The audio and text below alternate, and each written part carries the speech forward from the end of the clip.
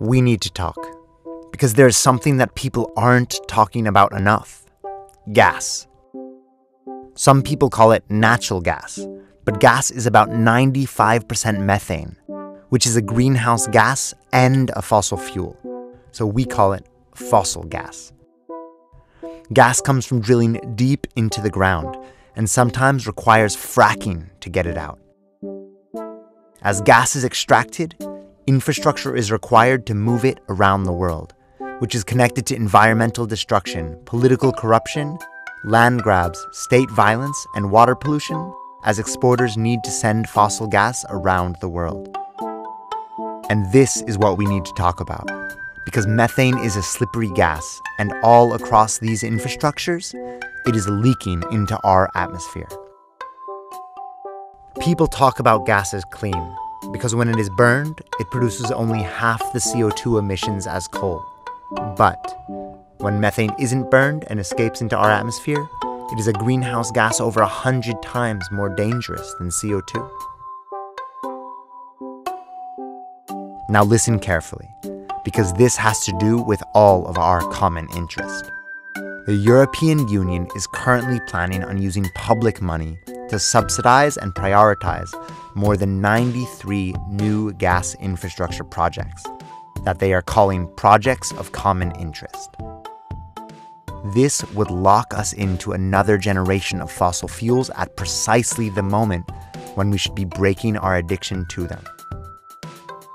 Europe imports almost half of global fossil gas imports, so any decision here has effects around the entire world and on all of our atmosphere. This is why we made this video, because each of us has our piece to play in the resistance to this fossil fuel lock-in. This isn't just a question of energy, it's a question of justice. Because while all this gas is welcomed into Europe, the people who are displaced from its extraction and its climate impacts aren't. But here is the crucial question. Demand for fossil gas is going down all across Europe. So why would Europe decide to invest billions of euros of public money in building 93 new gas infrastructure projects? Well, the answer might just have less to do with energy infrastructures than with global financial markets. It's about keeping the economic bubble based on cheap fossil fuels growing. And people are losing faith that coal and oil are good long-term investments. So the fossil fuel industry is spending billions on advertising and lobbying to sell the idea that gas is a clean, green transition fuel, to keep the economic bubble and their share prices growing. But bubbles burst sooner or later. And an economy built upon the idea that all known fossil fuels will be burnt is incompatible with life as we know it. The fossil fuel industry wants us to think that fossil gas is a bridge fuel to a renewable energy future. Fossil gas is not a bridge to renewables, but rather competition. Every euro spent on new fossil fuel infrastructure is a euro not spent on renewables, and a bridge to lock us in to another generation of fossil fuels.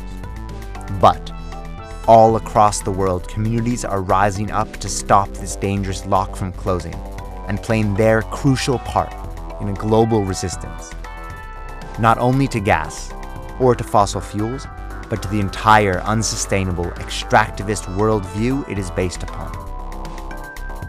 Maybe, just maybe, as we stop fossil gas, we can also stop the economic model it is maintaining, and instead build a decentralized, renewable, and democratic energy future.